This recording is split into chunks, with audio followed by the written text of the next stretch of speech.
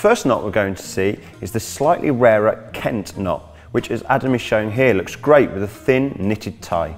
The Kent creates a small, neat knot, and the way to achieve this is to have the wider end on the opposite side to the one you normally would, so on the left.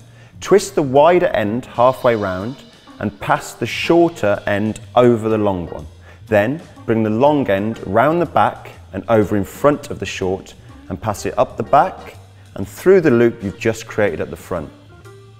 Then remember to grab the knot and keep your finger gripped down in the middle as you tighten the tie to keep a dimple, as this looks far more impressive and creates the vital hourglass between the knot and the blade of the tie. You should always have shape, otherwise if it's straight from knot to the blade end, you end up looking a little bit like a McBusted reject. The next knot is an old classic. The 4-in-hand offers a long, slim knot that also works well with knitted and silk ties alike. This simple knot is easy to achieve, with the tie the normal way round this time and the longer blade right-hand side. Pass the longer side over the left, round the back, returning to the right-hand side. Loop it round the front once more, passing it up the back, over the top and returning it through the loop at the front.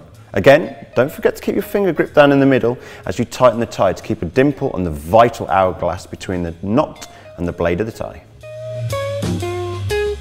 We're going to finish up with the Half Windsor knot.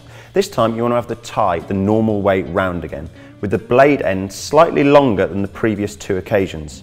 Pass the long end over the front of the shorter one again, bringing it up round through the back, back down on the left hand side of your body, passing it behind the knot, all the way around the front again before returning it back up and through the loop to complete the knot. Again, focus on dimple and shape. The beauty of this knot is you can alter the size depending on how loose or tight you make it. I'd always opt for smaller and tighter personally. Also, one of the main things I always see guys at fault with is the length of the tie.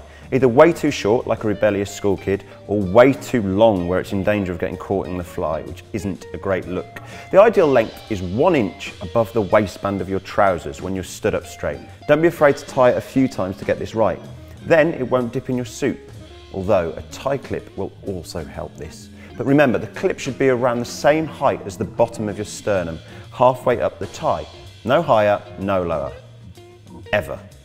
Hope that's offered some food for thought on different options on your neckwear. I've been Stephen Kelly. Please subscribe to Men's Fashion Magazine's channel for all style tips and advice.